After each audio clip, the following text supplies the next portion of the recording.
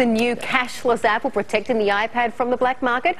Or is Apple just getting in on the business of consumer tracking? Well, joining us now is PhoneDog.com editor-in-chief Noah Kravitz and Piper Jaffray senior retail analyst Gene Munster. Noah, what do you reckon? Is this trying to stop people from buying 50 iPads, going to another part of the world where they're not yet available and flogging them off at double the price?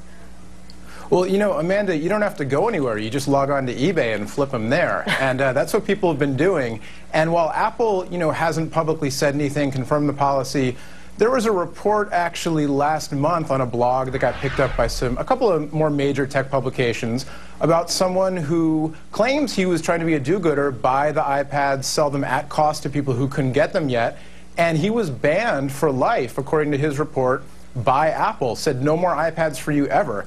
So it seems like there's anecdotal evidence anyway that that's what they are doing, is they're tracking the purchases to ensure that you're not buying too many.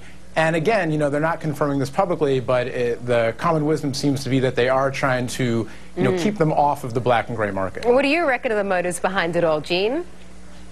That's absolutely it. They want to keep them off the black market. I mean, this is ARB 101 for anybody who can get a hold of an iPad.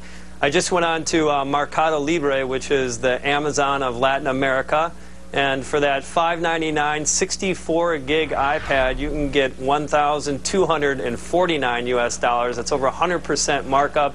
We should all just quit our jobs and basically buy a bunch of iPads and go out and cash those in. So there's clearly a motive. We saw this exact same thing when the iPhone came out. We'd see busloads of people going into Apple stores with cash and basically bring them over to the Far East. So this is not a surprise and a very good move by Apple. Noah, do you think it's also just a way of getting people to spend more in the Apple Store or on Apple products? Because essentially, if you've got the plastic fantastic credit card, you might be more likely to spend more than, say, taking in a bucket load of cash.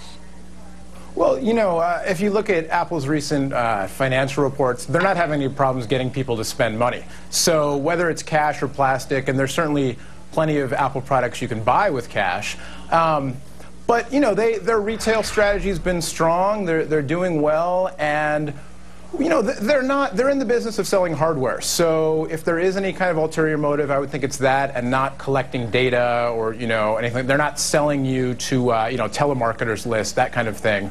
But I think, like Gene said, that there's a proven record of, and especially with the iPhone, when people were unlocking them and then using them on other carriers, that's the kind of thing that's important to Apple to keep tabs on as much as they can. Gene, super quick, what's your call on the stock for Apple? We like it. The iPad is going to become the Mac of the masses. You need to own it for that. Okay, thanks very much, Noah and Gene. Coming up next, a brief break.